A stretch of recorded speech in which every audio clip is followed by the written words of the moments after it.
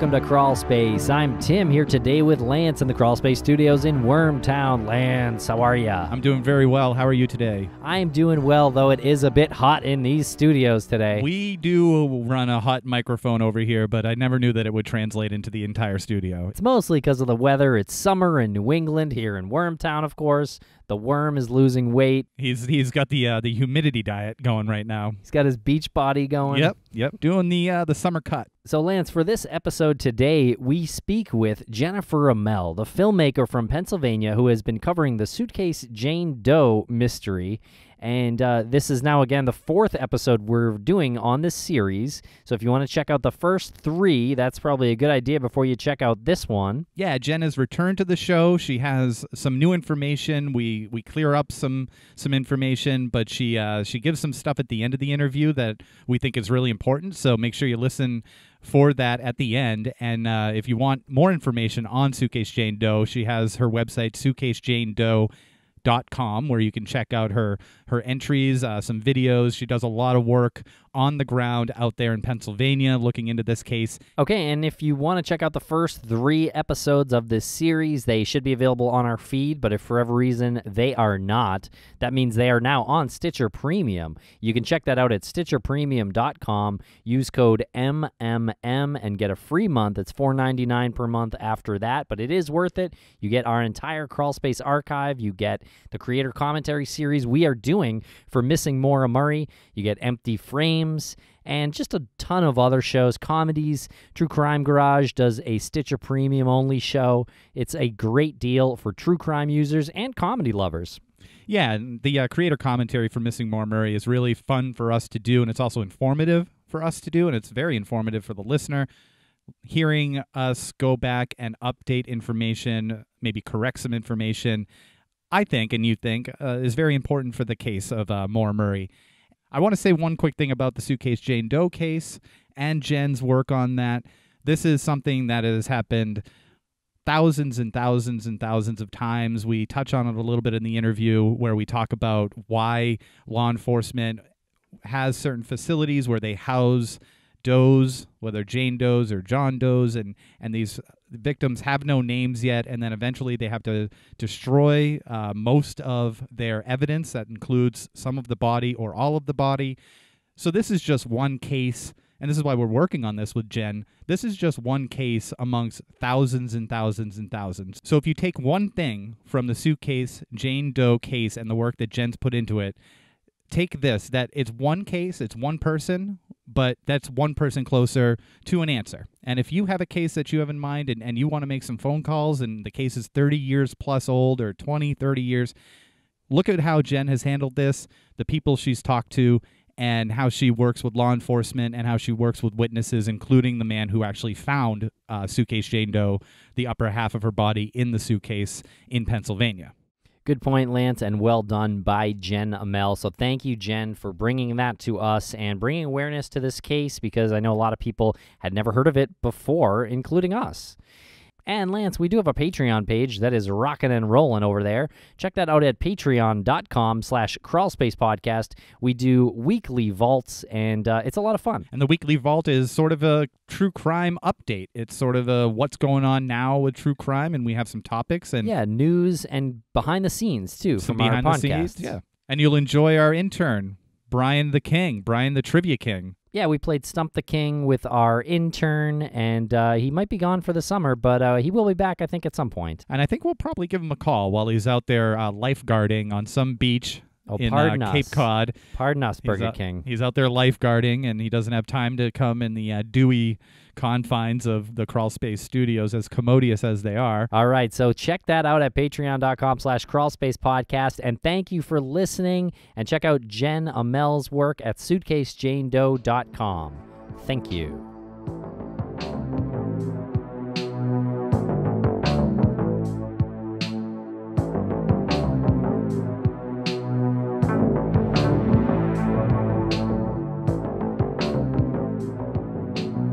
Welcome back to Crawlspace. Jen Ammell, how are you today, Jen? I'm doing awesome. You guys? Doing very well. We're excited to have you back to talk more Suitcase Jane Doe. Yes, very excited. We got a doozy today. We are, and we do, and we met you at the American Investigative Society of Cold Cases back in April, and that was a lot of fun hanging out with you. Yeah, it was great to meet you guys in the flesh. Did you make any good contacts over there? I met prosecutor Michelle Kazuba, very interested in her work and super dedicated. Well, a lot's been going on with the Suitcase Jane Doe case and your coverage. I just want to say real quick that you were able to go to the ASOC conference because of your former employer, Echelon Services. They sponsored your trip there, which was really cool of them. I don't want to let that go unnoticed on this episode. Yes, they're a great company, great private investigation company and private security company as well here in Pennsylvania. Take us through what's been going on since you started covering Suitcase Jane Doe. So Suitcase Jane Doe, as we know, is a cold case from 1995. It was half of a woman was discovered in the Twin Tunnels in Downingtown, Pennsylvania. She was in a suitcase, and then subsequently, 6 months later, her legs, or what is believed to be her legs, were discovered about an hour away in Bucks County, Pennsylvania. She is not identified, and her killer has never been caught. And that's about an hour away, so what was it, like 50 miles or so? Yeah, just about. And it was 6 months after, and it was on I guess, is that a popular walking trail, a walking path? Yeah, it's quite a large park. It's called Core Creek Park. They have like a baseball field, playground, and then many hiking and jogging trails. Her legs were found on a jogging trail by a runner who stumbled across it and subsequently called the police. Don't want to let these details go unnoticed because it is a bit of a review for people who have listened to the previous episodes, but it is very important to say where they were found, the duration in between the two discoveries. When Buck Plank discovered the torso of Suitcase Jane Doe, her legs had been removed because we don't believe that they were cut off. We believe that they were actually popped out of the socket. Those were found about 50 miles away 6 months later by a jogger, someone who had, like you said, stumbled on them. And it didn't seem like they had been very well hidden in the first place. It looked like as if animals might have started to pull them up, correct? There was believed to be a shallow grave dug in the dirt there, and the legs were in a pair of green plastic trash bags along with a few articles of clothing that was determined to be the same size as the torso located 6 months previous. But yes, some animals had gotten to it, sort of ripped the bags apart and dragged the legs. So in our last episode, we actually said that there's a chance that these legs might not have belonged to this particular Jane Doe whose torso was found. It's that they had similar markings on them and they fit the joint that they would have been twisted out of. The lead investigator on the case, Trooper Chad Roberts, is operating under the assumption that they are her legs, but it isn't like a hard fact that they belong to her. Chances are they're probably hers because of those cut marks, but we'll get into the details, which makes this a little bit more confusing as we go along. We like confusing here at Crawlspace. Oh, we love it. Confusing Crawlspace.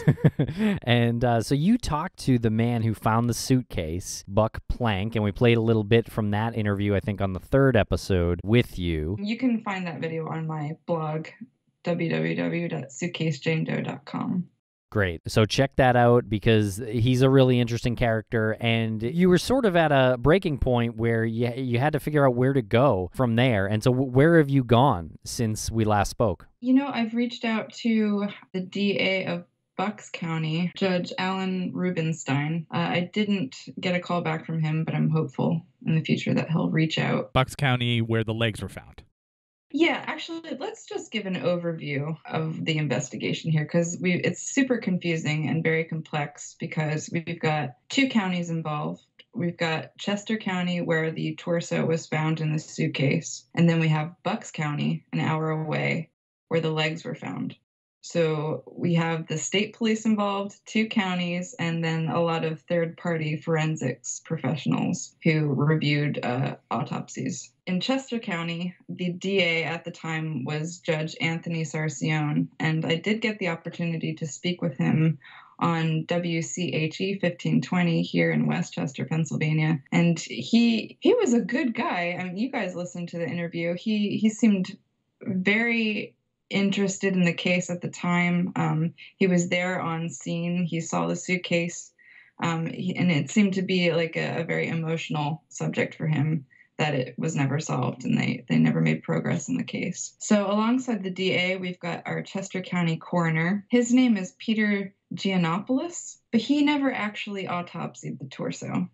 The Chester County coroner was never involved in the autopsy. Then we've got a couple county detectives as well. And then we have a long list of PA State Police captains, troopers, lieutenants. It kind of reads like the Old Testament, like Abraham begot so-and-so, who begot so-and-so. But so from 1995 to 96, we have Lieutenant David Connon. Then we have a trooper, Patrick Quigley, who was an investigator for the state police. And then from 96 to 97, we have Captain Henry, I'm going to butcher his last name, Olenciak, I think. That's really good. And then there's a bit of a gap in the latter half of the 1990s and early 2000s, but then we moved to Trooper Chad Roberts, who is the current lead on the case, and he's had this for about 4 years. Is the same sort of chain of custody similar in Bucks County with the legs? I didn't run across any kind of chain of custody with Bucks County. I think they may have turned it over to the state police immediately because it was, I mean, the autopsy for the legs was immediately connected to the torso because, you know, you have a torso with no legs, you have legs with no torso. That seemed to be in the system. They were all talking to each other, and this joint autopsy was organized pretty soon after the location of the legs. And then, so in Bucks County, I mentioned before, we have our district attorney, Honorable Alan M. Rubenstein, who the DA in Chester County, Sarcione, has nothing but good things to say about. He was very involved and very helpful. And that guy's still around, or? He is retired.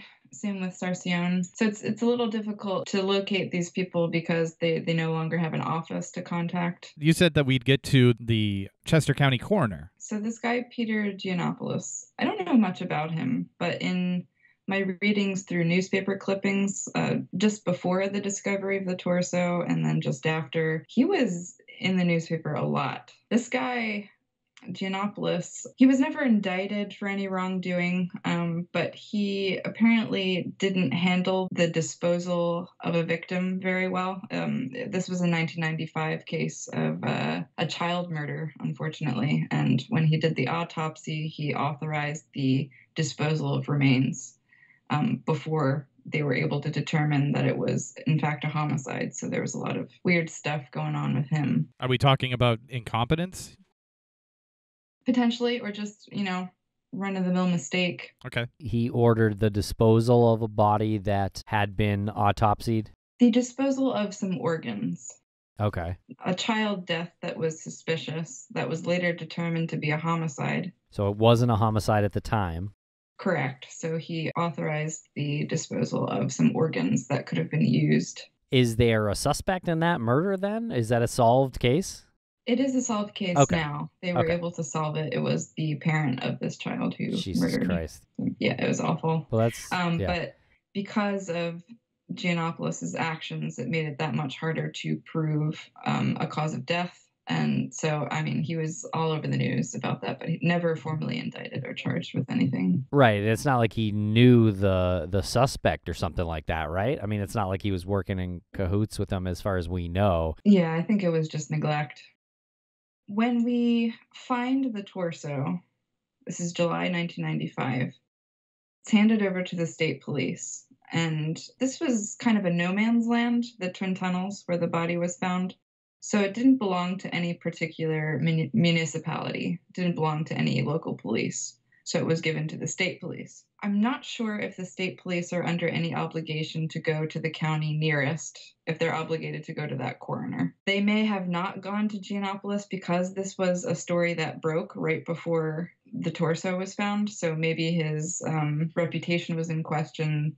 The state police decided not to go to Giannopoulos with this autopsy. Instead, they went to another questionable medical examiner. This guy is named Dr. Richard Callery, and he was the medical examiner for the state of Delaware. I'm not sure why they went to him. So you're theorizing that due to Giannopoulos' improper disposal of this body. You're theorizing that is why Richard Callery was contacted. He's not a coroner. He's a medical examiner. They didn't want someone who could possibly be inept in determining the identity of this particular torso.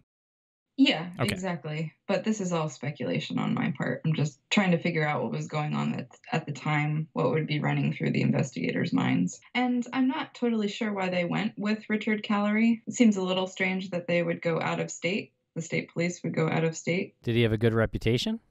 He did, yeah. Unfortunately,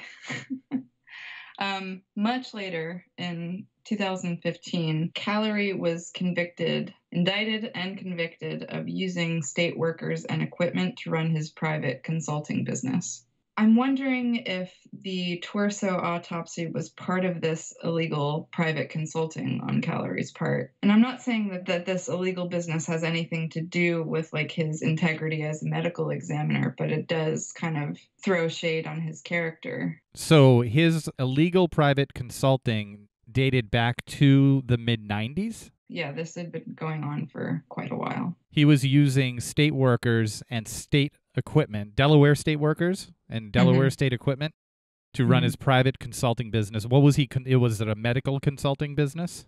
Yeah. You're thinking that there was some sort of connection between him being a private consultant for the Suitcase Jane Doe case? Potentially. Okay. Again, just speculation. I'm not sure because he was running a private consultant meant that he was a bad medical examiner. He could have been very competent. But if you don't have the Chester County community or the Pennsylvania community holding a person responsible, not aware of certain protocol happening with this medical examiner, I mean, how can you be sure of the legitimacy of the talk screen, of like the no cause of death? I mean, it calls all of that into question. And I'm assuming you have looked into contacting Callery. Is that something that is a possibility?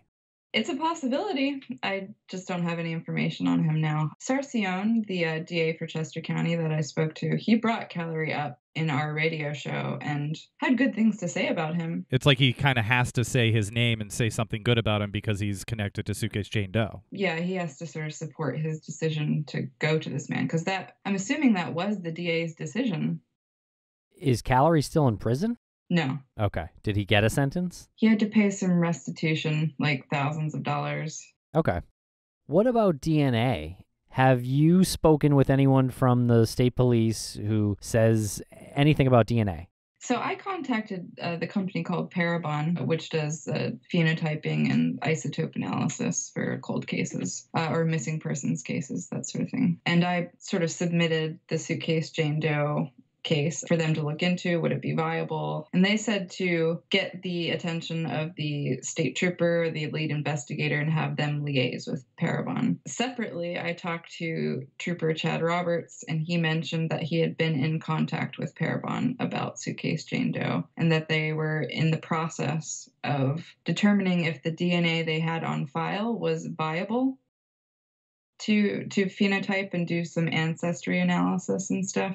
It was kind of a confused conversation on that point because neither Roberts nor I know anything about forensic science.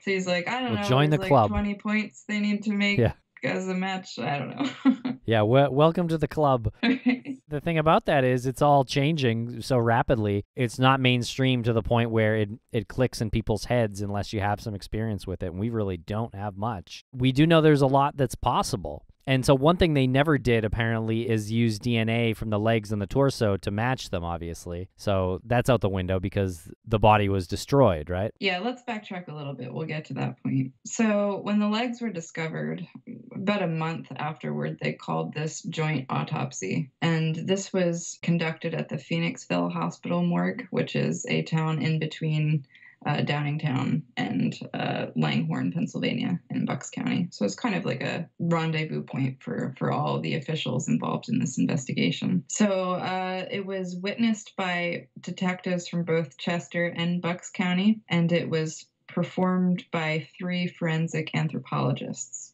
The lead anthropologist was this guy called Hal Fillinger, and he has a spotless record. This guy's decorated. Unfortunately, he is deceased at this time. And then there was 2 other guys, Dr. Thomas Christ and Dr. Arthur Washburn. So I reached out to both of these guys. Dr. Christ played a little bit of phone tag with me, and I did surprise him at his university office. Nice. And he was like, "Oh yeah, I know what you're doing. Good job and stuff, but I just don't have any time to talk to you." I'm sorry, you surprised him at his office? Like you went there or you called his office? I called his office. Oh, man, that would be awesome if you went there. It's in Utica, but I did manage to speak to Arthur Washburn, and he was not lead on this autopsy at all. I mean, he was under Christ, and Christ allegedly still has the report from this autopsy. Okay. I mean, he was the first one to admit that his memory was a little hazy, but he tried to recall as many details as possible. How did you approach that conversation? Was Washburn pretty much cool with a random person calling and saying, I'm just a civilian and I'm looking into this case? Surprisingly cool. Okay. I'd be suspicious if somebody called me out of the blue and wasn't attached to any agency and was asking questions about it. But I imagine they've had calls from journalists in the past who've tried to revisit this case. So he did say that he did not have the report in front of him. Any hope in being able to track that down? Yeah, if I can get Dr. Chris to speak to me. Okay. I'm sure he listens to Crawlspace, so Dr. Christ, we know you're listening. Or if anyone knows Dr. Christ, please get him on the horn. get him on the horn. Get that report into Jen Ammell's hands. Yeah, right? It's not that he's being cagey or anything. I'm sure he's just a busy man. So getting back to Dr. Washburn. He said that the lower extremities were decomposed pretty horribly. If the legs were dropped at the same time and they weren't preserved at all since the time of death of the torso, they would have been sitting out in the wilderness for 6 months. And he said that they were able to scrape a little soft tissue off of the bones, but not too much. It was mostly decomposed. They were able to match 15 points of cut marks on a hip bone, which is called the acetabulum. Well done. So they were able to match 15 cut marks on the ball joint of the leg and the hip socket, the acetabulum. Washburn said that this was determined to be a blade that was small and sharp. It wasn't a saw. It wasn't like a long machete or anything. It wasn't a hack. It was kind of small cuts around the tissue, the skin, the muscle, to separate that from the bone. And then the leg, as we mentioned before, was pulled out of the hip socket. Okay, I want to be clear that Dr. Arthur Washburn told you this information, and he physically saw the leg and the torso and matched up those cuts? Here's the weird part. Okay. Dr. Washburn maintained that he never saw the torso. Never saw the torso? Okay. You saw pictures of the torso, I'm assuming. So I've spent a lot of time thinking about this conundrum here. Like, how do you match the ball joint to a hip socket if you don't have a hip socket? Yeah. But I'm thinking that the hip bone, like that pelvic region, was separated from the rest of the torso and sent to the morgue for this joint autopsy, and they just didn't see the upper half of the torso, the head, or the arms. Yeah, I think there's a possibility they could do that with photos too. If they have one end of it and a good high-res photo of the pelvis, I think they could match that up. So it sounds like the legs were primarily bone, huh? Just basically bone with a little bit of flesh still there, so that's why there was no DNA match. But it totally sounds like the same legs for sure to me. Yeah, I mean, what are the chances of cut marks being matched? A wild coincidence, unless there was some high-level conspiracy going on here. And that small, sharp blade, it reminds me of like a box cutter or an X-Acto knife. Yeah, I didn't read any speculation about what kind of blade, like what they meant by small and sharp. It could be anything from a buck knife to a razor blade, like you were saying. It's interesting to dig into that a little bit deeper, because there's a certain type of person that would carry a buck knife and a certain type of person that would carry an X-Acto knife on hand. Has the electric wire gone anywhere else? Were you able to ask Trooper Roberts about that? No, I haven't gotten him on the phone in the last month. I mean, he's good about getting back to me, but sometimes it takes a few weeks for him to, make the time and remember, which is fine. He's a busy man. And the electric wire that you're referencing is the cable that was wrapped around the suitcase, and Buck Plank described it as something that you'd maybe string lights with. It's like a conduit type cable. Yeah, Romex wire. Romex. It's a rubber casing that contains 3 wires, positive, negative, and a ground copper wire. Yeah, it's interesting. I really feel like that's a pretty good clue. You know what you'd use to cut through that? An X-Acto knife. Oh, Lance, you're smart. That's what you do. If you wanted to expose the wires. What is an X-Acto knife exactly? It's like a box cutter. A box so cutter. you know, okay. like a box cutter would be the retractable one.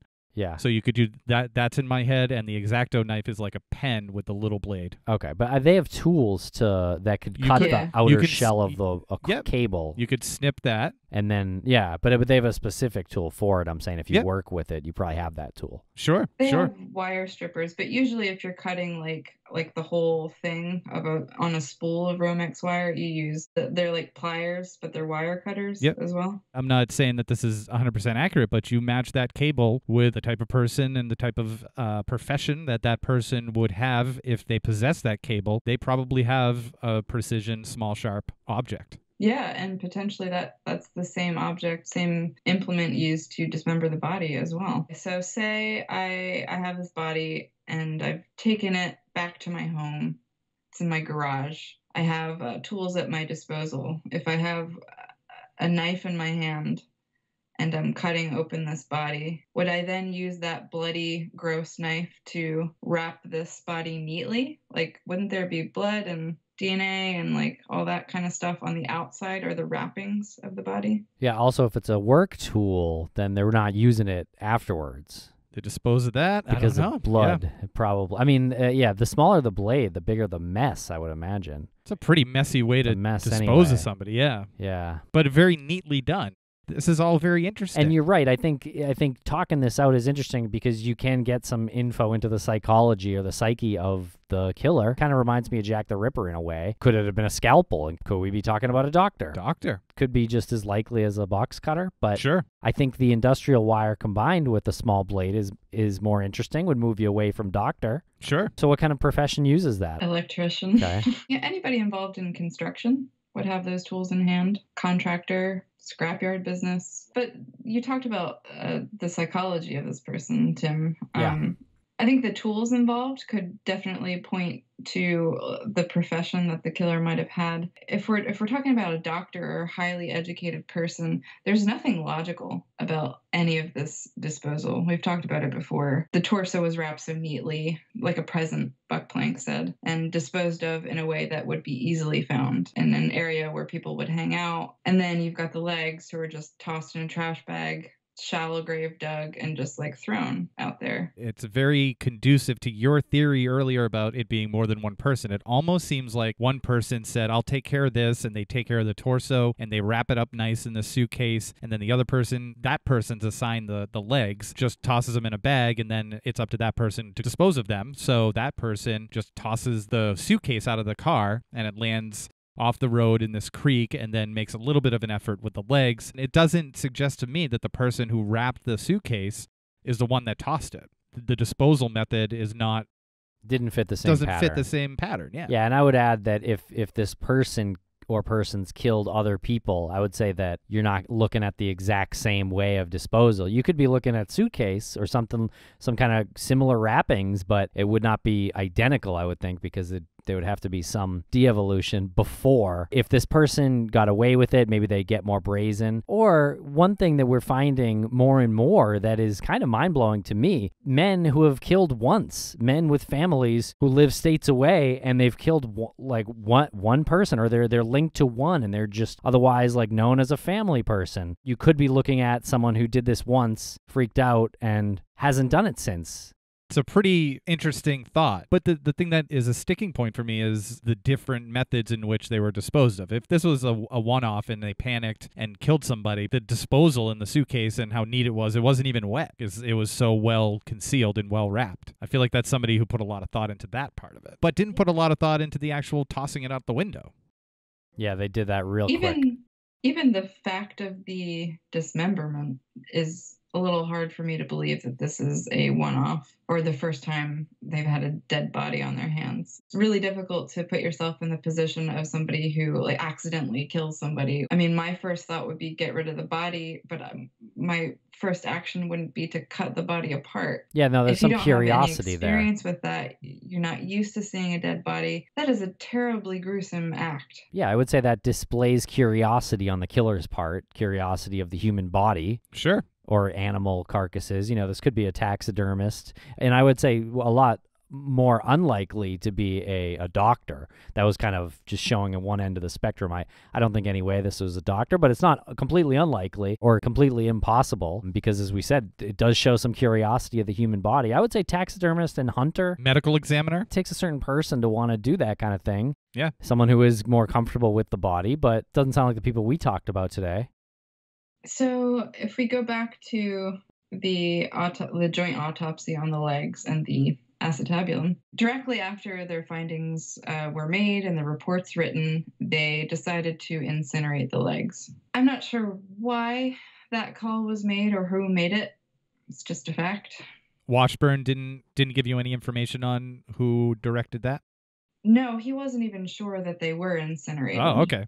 He's like, I think they were destroyed. I'm not sure they were preserved. And I was like, yeah, I mean, I read in just the paper that they were destroyed. So it was a publicly known fact. Apparently, beyond suspicion, nobody questioned it. Yeah, I think if they're basically just bones and they took a sample, there's no reason to hold the space. We've heard as much being the case from some professionals, and recently Paul Holes of the Murder Squad podcast discussed this very issue, and it actually kind of makes sense if they don't need the legs. But if they kept everything, it would be warehouses and warehouses full of evidence, and then you're just opening up that evidence to being damaged in numerous ways. Right. Or contaminated.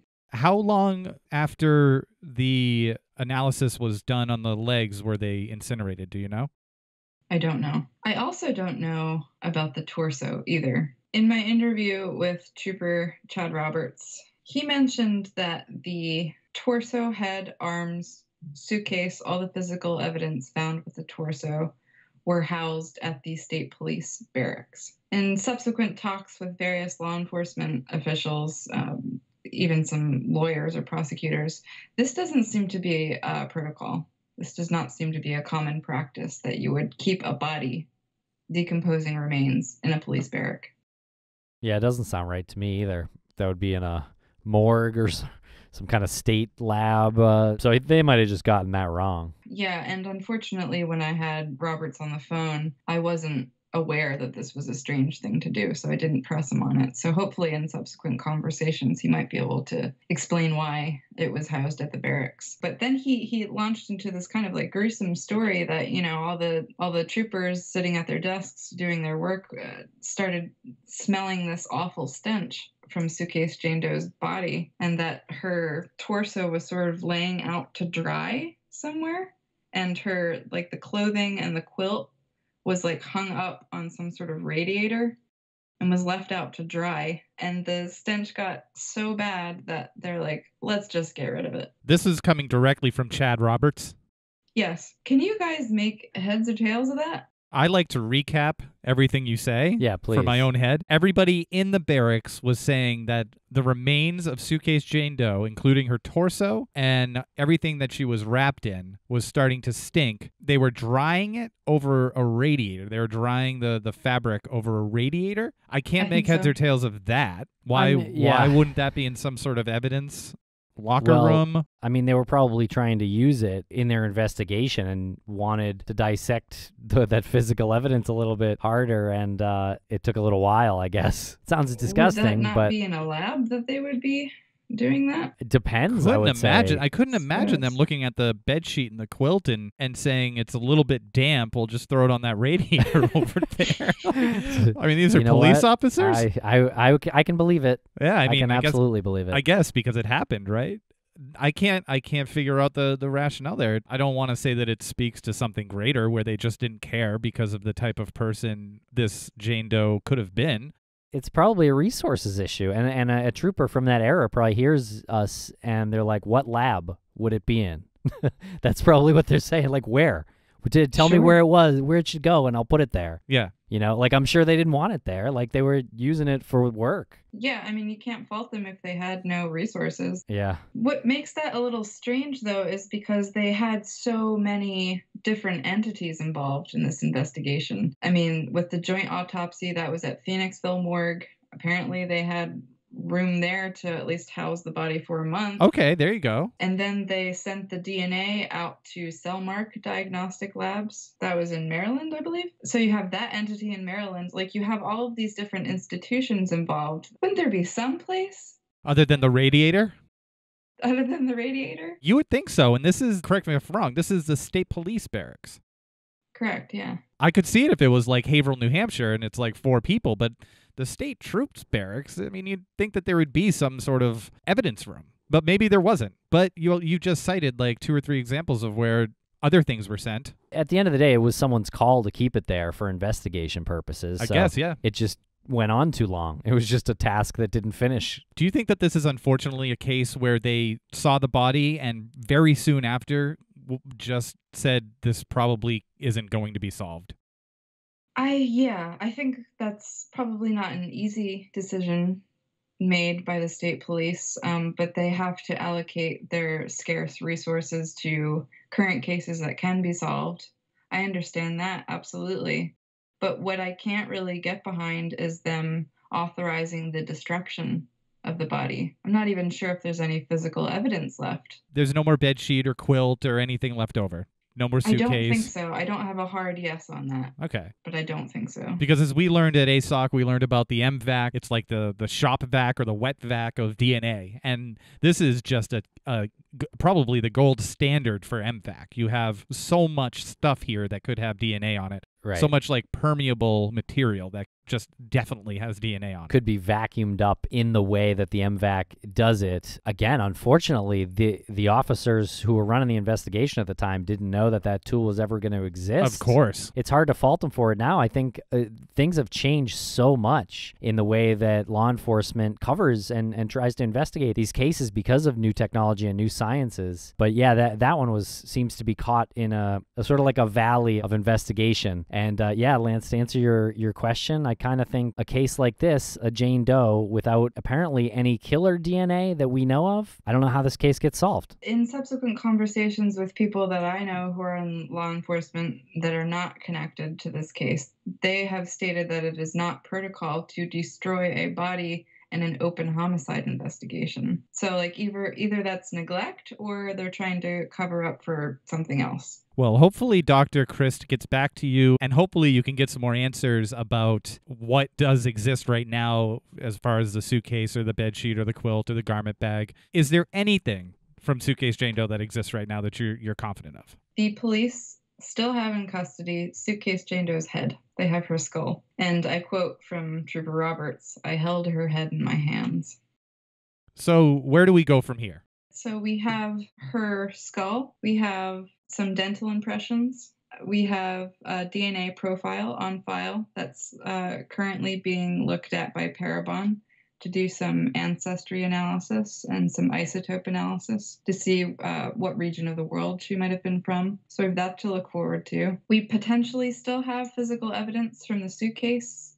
I'm just not sure which items. I'm just not privy to that information at the moment, but hopefully some of that still exists, that we could get a DNA profile from the murderer. On the other side of this, outside of looking at a suspect, we have her identity, the mystery of Suitcase Jane Doe's identity. So we have a couple avenues. We have our carnival lead, which I'm still looking into. The name S&S Amusements was given to me by the Downingtown municipality, that they may have conducted a carnival around July 4th.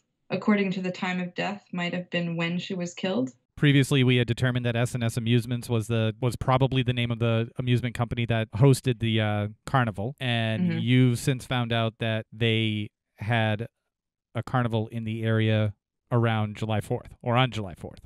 Yeah, it's not a hard fact either, though, because this is just somebody's memory. I got the name of one carnival company that was here in Downingtown around July 4th, and then they were like, well, we weren't the one you were looking for. That was in a different location, and it was run by this company. So it's a matter of getting in contact with somebody from S&S Amusements and determining if they were here at that time. July 4th, 1995.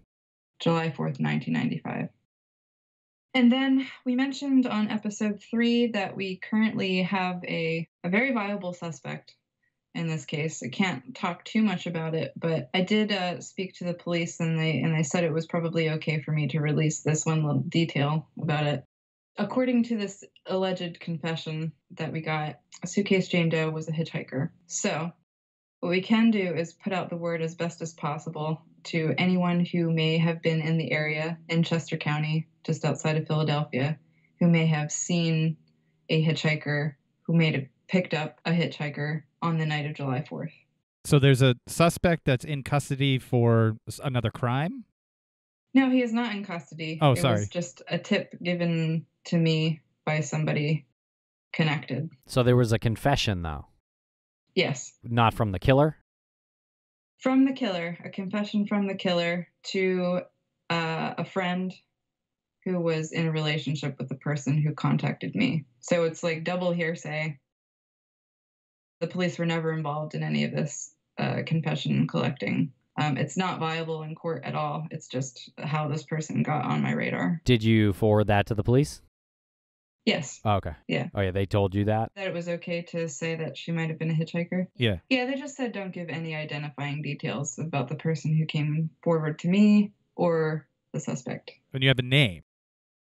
I do have a name. I know what the person looks like. I know where they live, what they do with their lives. Does the suspect have any previous convictions or allegations or history of abuse or violence?